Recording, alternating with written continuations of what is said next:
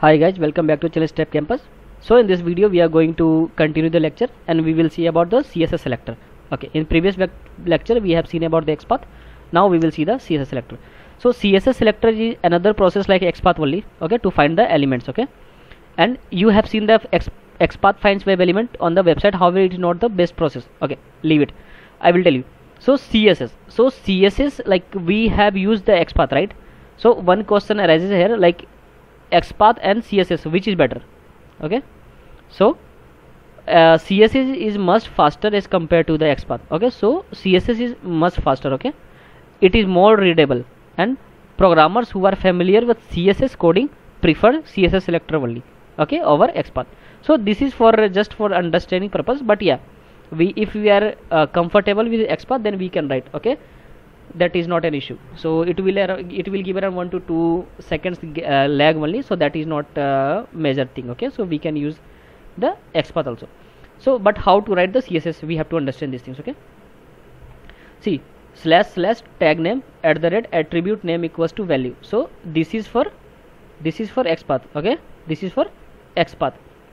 For CSS we will remove this // okay, so it will start with tag name and this @ we will remove, and then it will, and all the value are same. Okay, attribute name equals value. Here we can say same thing, we can give attribute name equals to value, whatever it will be, the attribute name and value name we can write. Only difference is we have to replace this / and this @ okay, then it will become CSS. I hope you already know these things, but yeah, I am giving from this like I am just saying from the starting so that you can understand about the CSS as well.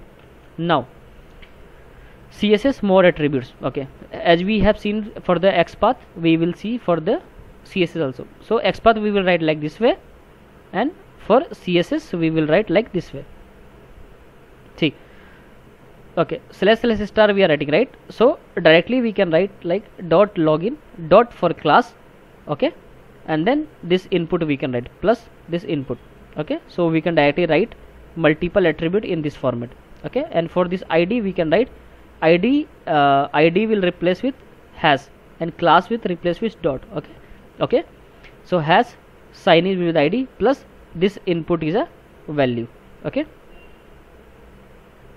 now substring match. Okay, so in this one no need to read all the things, just remember these things. What is the what questions they are asking, we have to focus on that only. Okay, so substring, see, sometimes it will ask like this symbol equals to, so it will a symbol of start with. Okay, this is a symbol of start with. Okay, $ equals to, this is a symbol for end with, and star equals to substring. Okay, again one more time, you can see this symbol.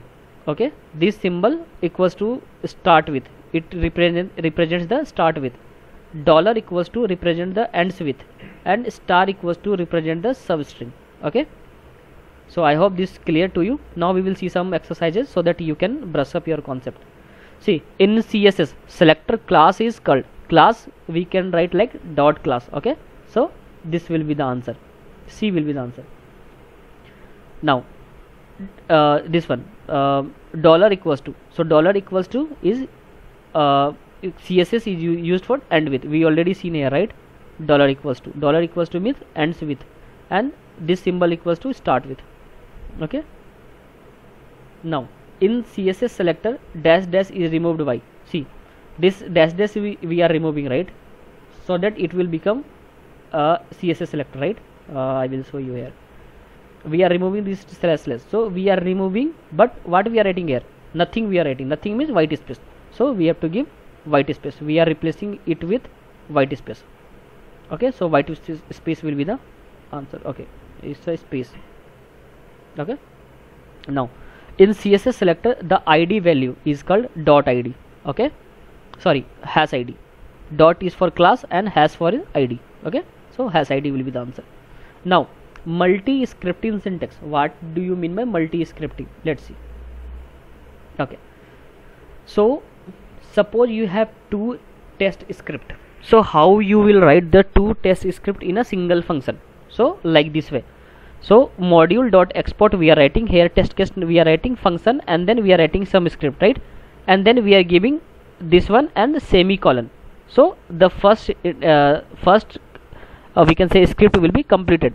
But if you want to write the second script also, so we have to give comma after this. No need to write the semicolon. We have to give just comma, and then we can directly start with test case 2. Okay, module.export is there already present. We will give comma, and then we will start writing our second test case, and at the end we will use semicolon. Okay, so like this way we can write 2 test cases. Okay, I hope this is clear to you. Example you can see here. So this is a single one. Okay, single means this is a single script. So suppose like module.export we are writing, and then this is the some lines of code we have written, and then this is a first function. Okay, if you want to write a second function, then we have to give comma, and then we have to give the second function name, and then at the, see, this is a third function also, and at the end we are writing dot end, and then we are giving this semicolon. So this dot end you don't want to write, you can skip that, not an issue, but yeah, you have to give this semicolon at the end, so that it will say like now the script has been completed. Okay, so I hope this is clear to you. If you want to write multiple script, then you have to separate it by comma, and where you are seeing like all the test script are completed, then you have to give semicolon. Okay, now what is the benefits of multi-scripting? So we can handle our test case separately. Yes, we can handle our test case separately. By the test case name we can run. Okay, it will be easier to understand and track if any changes is requested. So how it will now, suppose you will run this whole scenario. Okay, so you are like, suppose there is some issue, so it will say like in this test case name this is the error. So we can directly go to this search for user test case and change this part. Suppose this input spelling is INPUTT, so we will get an issue, right? So we will change this input TT to single T, like this way. Okay, so this is the benefit of multi-scripting. So let's move to some exercises. So how to switch from CSS selector to XPath? So to move from CSS to XPath, we have to write like dot use XPath. Okay, the page object folder should be defined in, see, page object folder. So we have to write like page underscore object underscore folder. Okay, not objects, just remember. Okay, so path and path is not required because we have to write for the folder, so it should be a folder, but yeah, object it will be. Okay, sorry, objects it will be, path objects folder. Okay, now how to switch from XPath to CSS selector? So we have to write dot use CSS. Okay, same like this way, dot use XPath and dot use CSS. We have used this one also, right, in our Nightwatch hands-on, like not in that one, like practice session you can see in my channel. In that one I have used this dot CSS and dot XPath. Okay, now how to call the element in the main script? So if you want to call the element in the main script, then you have to give right @element name. Okay, this is the syntax, @element name. Now exercise 8, how to read data from the JSON file. Okay, so you have to read the data from the JSON file, right? So it should be start with dot set value. Okay, set value, and then we have to give the XPath, and then we have to give data variable dot username. Okay, data variable dot username, like this way you have to pass. So answer will be C. If you see the different option, so dot set value, that is correct, but yeah, attribute comma this one, no, first we have to give our XPath and then attribute we will send.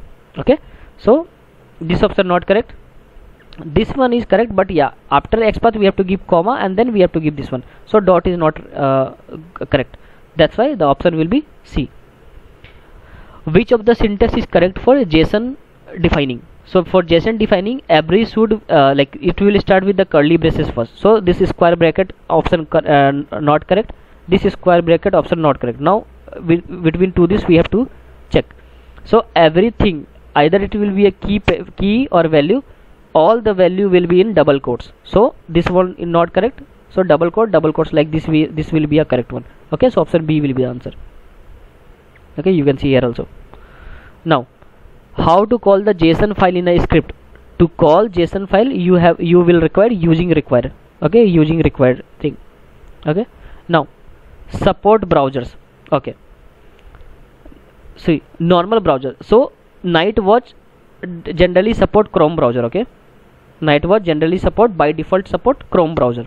Okay, so where we will define our browser. So browser will be defined in this CLI_args. Okay, just remember these things. So this will ask in a question, so like where all the drivers are located, or we have to define. So we have to write like CLI_args. In this function we are going to define our Chrome driver. Okay, so if we want to support for a Chrome browser, so we have to write like this webdriver.chrome driver. If we want to run for the Firefox, then we have to write webdriver.gecko driver, and for Internet Explorer webdriver.s driver. Like this way we have to write. Okay, now what is headless browser? Okay, so headless browser means it won't give us the GUI, means it won't open a Google for us. It will directly run the program in a headless mode. Okay, so you won't see in the actual environment, but it will run in the background. This is called headless browser. So headless browser example you can see Chrome, Canary, Phantom.js. This is the most we can say important, because the VM we are using for our hands-on, we are using this Phantom.js only. Okay, that's why we are not seeing our script in a Google Chrome or whatever browser we are writing.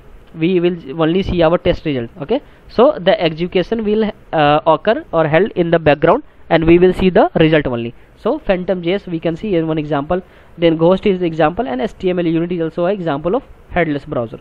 Okay, how to use this headless browser? See, for all this Chrome browser and all this browser, we have this line webdriver.chrome driver, and then we have to store this driver into a bin folder. Like this way we can do. But how to use headless? So to use headless, we have to download or add the extension. Okay, and we have to add this extension in that browser where we are working on. So for in a Chrome, if you want to say, then we have to go to download the extension first, and then we have to add the plugin into the Chrome browser, so that it will run in a headless mode. Okay, yeah. Now what is assert? See, assert is for assertion of element. Okay, so assertion means like we are checking. Okay, so if you see, there are two different points. One is assert and one is verify. So what the difference between these two? See, assert means like the value should be there. If the value won't match, then it will fail the test cases. Okay, but verify means if the element is not present. Okay, so it will skip the test cases and execute the rest one. Okay, so assert, what it will do, it will stop the execution. Okay, if you are asserting any text. Okay, if we are asserting any text, so if the text is not present, so the script will fail and the execution will stop in case of assert. But if we are using verify, so it will skip that part, if that line. Okay, and then execute the rest script. Okay, so this is the advantage of verify. Okay, so you can see this one like client.assert visible. Okay, we are writing client.assert visible. So if this path is not there, so it will fail. Okay, it will fail. But if we write assert verify instead of assert, so it will still perform the rest of the execution. Okay, so assert type we can see. So I won't go much deeper into this one, but yeah, you have to know about these things, so I am writing this one. So assert type we have used for dot title. This is a assertion type. Okay, if to check the title of the page. Okay, so how we are writing browser.assert title, and then title name we are writing to check. Dot value, to check the element value is expected or not. Okay, value contains, so we are checking like it is contains the expected value or not. Okay, visible, so the element is visible or not. Okay, contain text, so the element containing the particular text or not. Like this way we have to check. Okay, now assert type. So assert type, if you say, so attribute contains, so we are writing like the particular attribute contains the particular value or not. Okay, attribute equals, so the particular element has the expected value or not. Okay, so this is a syntax for that one. Okay, now contains text, so it will check for the element which will contain the specific text or not. Okay, so these are some command, we already using some of them in our script, right? Now command is like frequently we are using this command in our script, like dot click. So dot click perform the click operation. Okay, dot end, it will kill the execution. So this is also important. Okay, if you want to kill the execution, then we have to use dot end. Okay, if you want to initiate a browser, then we have to write dot init. If you want to maximize the window, we have to write like dot maximize window. Okay, and if you want to pause our next instance until the defined time. Okay, so if you want to pause, like for 5 seconds we want to pause something, so we have to write like browser dot pause. Okay, so most of the things we are using in our hands-on also. Okay, so I am not giving much time into this one. I hope this is clear to you all. Okay, now the same thing. So if you want to switch from XPath to CSS, so we have to write like dot use CSS. So either you can write client or you can write browser. Okay, that is depend on you. Okay, so dot use CSS means like you are switching from XPath to CSS. Same thing for dot XPath means you are switching from CSS to XPath. Dot wait for element present means you are waiting for an element to be present. Dot wait for element visible, that you are waiting for so element to be visible in a given amount of time. Okay, now the last one, this also you have to remember. Okay, how to take a screenshot, to capture or save a screenshot. Okay, either capture you can say or save screenshot you can say. So to save a screenshot, what you have to say, dot save screenshot, S will be capital. Okay, and second S will be small. Dot save screenshot, S will be capital, and short S will be small. Okay, just remember this syntax, sometimes it will ask in MCQ. Okay, and for giving a value you already know, like dot set value XPath and the defined value what we want to send. Okay, so this is for screenshot and set value. Now let's move to some exercises. The first one, does command verify the specific value? If you want to specify the specific value, okay, so we have to write like dot attribute text. Okay, that scroll to a specific element. If you want to go to the specific element, then we have to write like dot get location in view, dot get location in view. So option A will be the answer. Just remember these 2 to 3 answers. Okay, so it is a very easy one. Just you have to see, scroll to the specific element, like we are scrolling, right, like this way how I am scrolling. So scrolling means like going to some location, so dot get location in view. Okay, this is a function. Now to start or launch a browser, we use the dash command. So to start we are writing dot init command, to stop we are writing dot end. Okay, dash command capture the screenshot. Okay, so dot save screenshot we are using. Okay, see, S capital, this is not correct one. S capital and second S will be small, so this will be the answer. Okay, so disable part we will see, disable in multi script we will see in the next lecture. Thank you, bye bye.